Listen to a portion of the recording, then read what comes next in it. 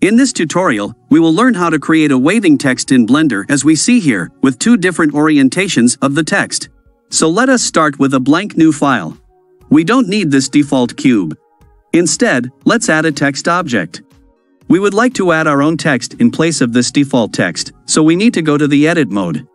Delete this with backspace and enter whatever text you like. We'll simply use our channel name. Now go back to the object mode. Then we'll go to this text tab. We need to first change this horizontal alignment to center. Now, we'll convert it into a 3D object by adding some depth to this. So expand this geometry section. Then enter point 1 in this extrude field. And we'll add some bevel as well, for rounded corners, so enter 0.02 in this depth field. Next we'll add a wave pattern to this. So go to the Modifiers tab, and add a wave modifier. Now we can see a wave pattern here.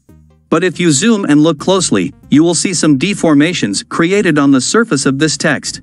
This is a limitation of the traditional text objects.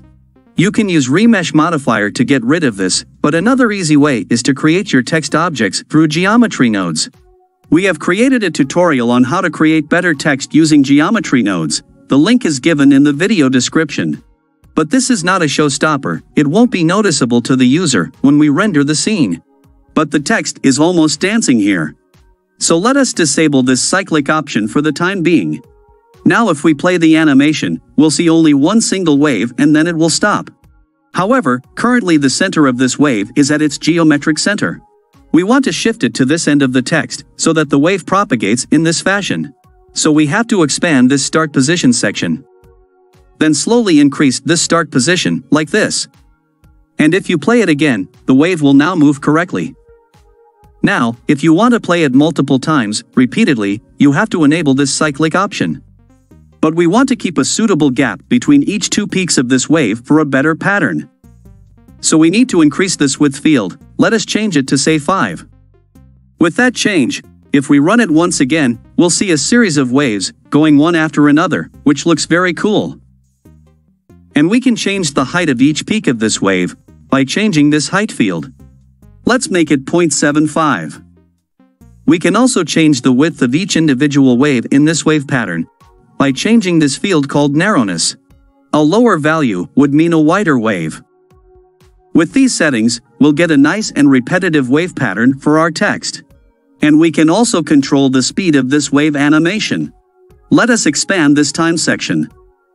Then we need to change the speed factor. Let's make it 0.4. If we now play it, we'll get a faster moving wave. I think it looks better with a slow motion, so let's go back to 0.2. This will be our final output. We get a nice and slow moving wave pattern. Super cool. However, you may notice some deformations like this for the text. It won't be noticeable when we add a material to our text field and take a render output. Next, we will discuss how to create this wave pattern for a vertical text. So let's switch over to the solid view mode. We cannot do this with a simple text field, because we have to rotate the text to make it upright, and that will affect the orientation of this wave. We cannot apply the transformations for a text object. So we need to first convert this text into a mesh object, from this menu option. We should also remove the duplicate vertices in the edit mode. Press A to select all the vertices. Then go to the mesh menu, go to merge, and select merge by distance. You'll notice that many vertices got removed which are duplicates.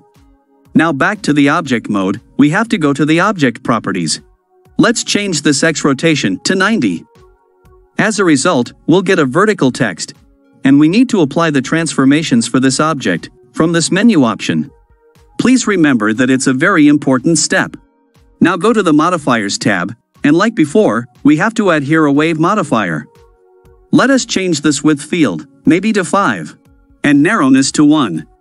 Then in the start position, we'll move the start position of the wave to the right side end of the text.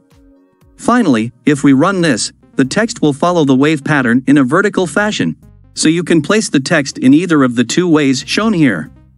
And please note that these positions are relative positions, so even if you move the text or animate its position, it should still work fine. But rotation of the text can ruin the wave pattern, so do take care of that beforehand. That's all we wanted to discuss in this quick tutorial.